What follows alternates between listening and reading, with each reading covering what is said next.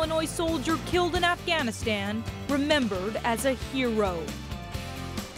Good evening. Just 2 months into his first deployment, Tyler Iubelt of Tamaroa was among 4 Americans killed by a suicide bomber at Bagram Airfield this weekend.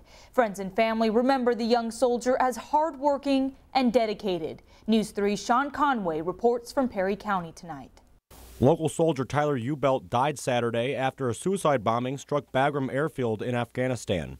Bagram is considered one of the safest and most secure areas of the country. It came as a shock to many when a suicide bomber disguised as a laborer detonated a bomb inside the base, killing Iubelt and 3 others. People in Perry County describe Iubelt as a hero.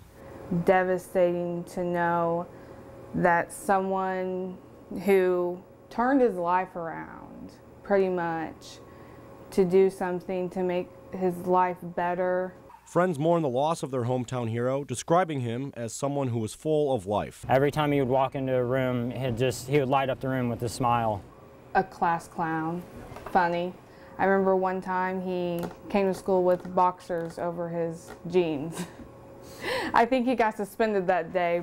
After graduating from Pinckneyville High School in 2015, Tyler married his girlfriend Shelby, and together the two had their daughter Violet Ray. Just months after the birth of his daughter, Iubelt was deployed to Afghanistan in hopes of providing a better future for his family. Not a whole lot of opportunities here in Tamaroa, small community, but he's going over there to better himself and to do better for his family and everybody. For friends and family, Iubelt leaves behind a legacy of honor and pride. His service will not be forgotten. In Perry County, Sean Conway, News 3.